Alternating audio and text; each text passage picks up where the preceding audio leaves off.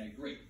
Now, strictly for the purpose of showing off the weapon's effectiveness as much as possible, all the gameplay you guys are seeing is from Ground War.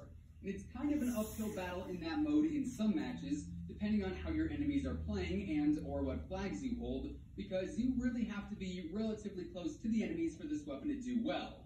And even then, if there's a few of them bunched together, it's not going to be a great time because that 30-round mag runs out awfully quickly, even when getting just a couple of kills at a time. There were plenty of moments through my recording session with this gun where I'd stumbled across 3 or 4 or even 5+ enemies all huddled together, and I'd only end up with 2 or 3 kills before I got taken out, just because either I wasn't dealing enough damage to compete with whatever weapons enemies had, or I ran out of ammo and couldn't reload in time. Cooper definitely went to Needless class. to say, though, up close, this Cooper gun definitely is went to class. disgustingly good. Why? It is You don't so have class today. effective when you are running around a flag area. He just texted in the Legends group and said we don't have class today. Silence and you get that increased FOV really does make it feel like you are a super soldier in a sense, running around and just slaying out. And then you die to little Timmy camping behind his claymores with a 725, and you kind of get brought back to reality. Outside of those close quarters engagements, though, this gun really is not the best. It definitely would not be my first choice, that I can say with confidence, and in terms of its overall effectiveness and just general versatility, I'd choose the stock MP5 with different attachments over the MP5K pretty much every single time. I also think the MP5K is outmatched by every single main meta weapon there is in the game right now.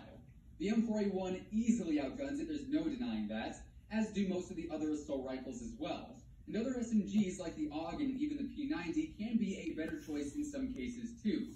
So as far as comparing it to other weapons go, the MP5K really is not anything to write home about. Now, in comparison to the other conversion kit weapons we've made, honestly I would say it just sits in the middle of the pack. It's definitely not as good as the RPK, but it's also way better than the M16.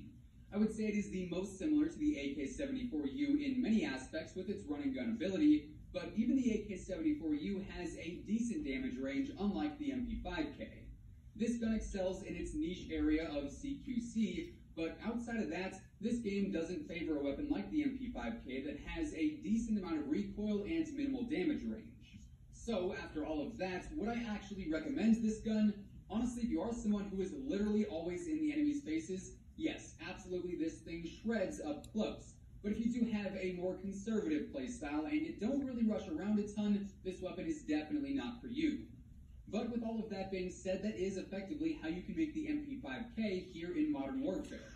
If you found the video helpful, or if you just simply enjoyed